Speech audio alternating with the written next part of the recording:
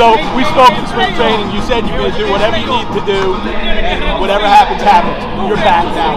How gratifying it is to be here, and I also see, you have, and we mentioned this in spring training, you have a relationship with Eduardo that's unbelievable.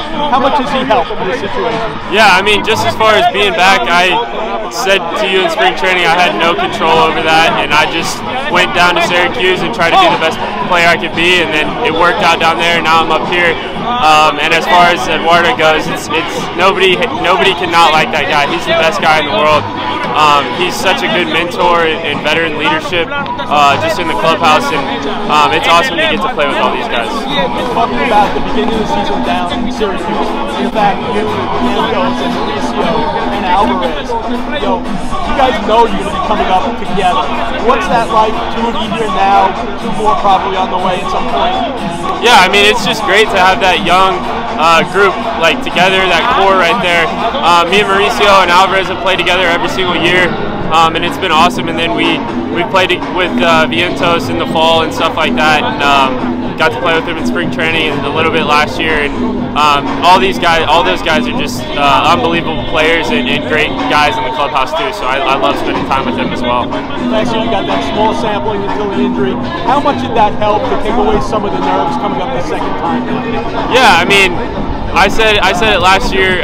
The nerves set in a little bit before the game, but right when I went out there last year, it was normal. It was play baseball, try to win for the team and stuff like that. But it's definitely been a little bit different this go around. I'm just trying to stay consistent now and just stay within myself and be the best player I can be and get some wins for this team. So. It's so much different these days. Back in the day, you only had Baseball America to know a little bit about the players. Now the fans, they were checking their phones. They're watching you real time at bats on the minor league baseball app. How much pressure does that put on you, knowing the fan base is expecting you to be the next great best day? Yeah, I mean, that's always great.